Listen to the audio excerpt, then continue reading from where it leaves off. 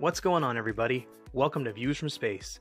We're making a splash on this National Video Game Day with a look at the Deluxe SCUBA Gear Crash Bandicoot figure from our friends at NECA.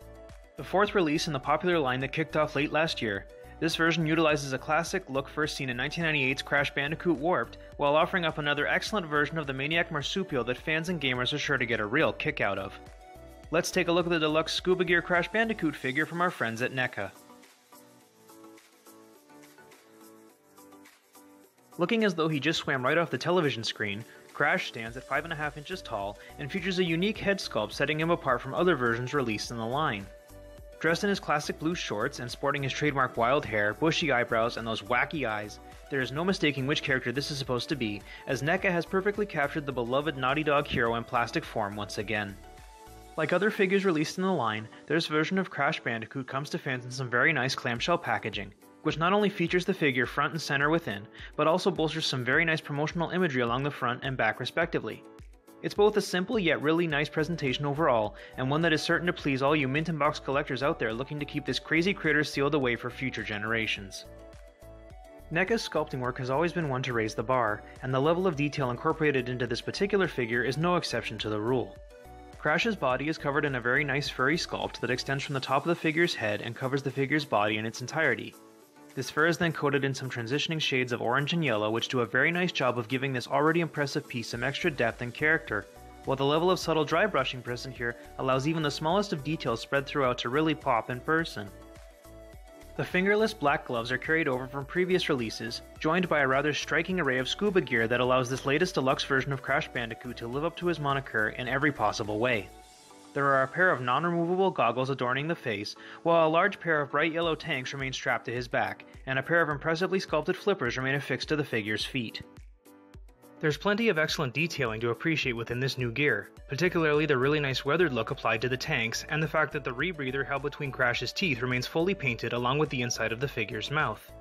In addition, the flippers feature some really nice transitioning shades of blue, while the scuba tanks come sculpted into a very realistic looking rubbery harness, and the tubes meant to feed air from the tank into Crash's lungs sport a very cool yellow and black paint scheme that really ties the whole thing together. There are even a pair of bolts sculpted into the plate at the rear of the apparatus for an even higher degree of realism. Yes, NECA has not missed a beat here, with sculpting and paintwork being of the highest caliber once again. However, for those wondering, no, none of the scuba gear is meant to be removed. By way of articulation, the artisans at NECA have engineered plenty of movement within the body of this particular figure. Aside from points built into the shoulders, elbows, wrists, hips, feet, and midsection, there is also movement built into the head. However, it is hindered a bit due to the inclusion of the scuba equipment. Despite this, none of the joints suffered from being either overly tight or overly loose, allowing us to pull off pretty much any pose we could throw in this figure's direction.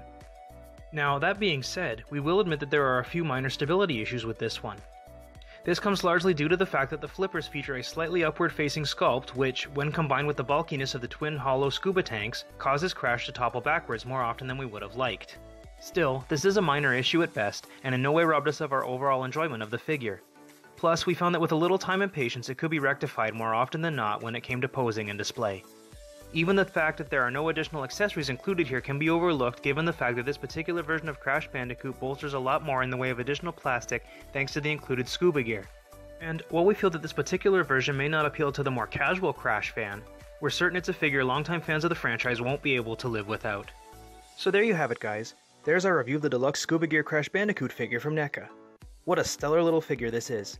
Crash Bandicoot Warped still remains one of our most favorite entries in the franchise, and the artisans at NECA have captured one of our most favorite versions of the character as never before. Sure, he's prone to toppling, the scuba gear does hinder some of the head articulation, and there are no movable eyebrows, but the sculpt, paintwork, and overall presentation here are just so good that we couldn't see ourselves without one. Special thanks goes out to our friends at NECA for sending us the sample used in this review. And thanks to everyone who tuned in to watch today and who continue to support the channel. Please be sure to give this video a thumbs up and consider subscribing to our channel if you haven't already. If you'd like to purchase a Deluxe SCUBA Gear Crash Bandicoot figure of your very own, just click the link posted in the description below. That's it for today, everyone, but there's lots more to come, so stay tuned. Until next time.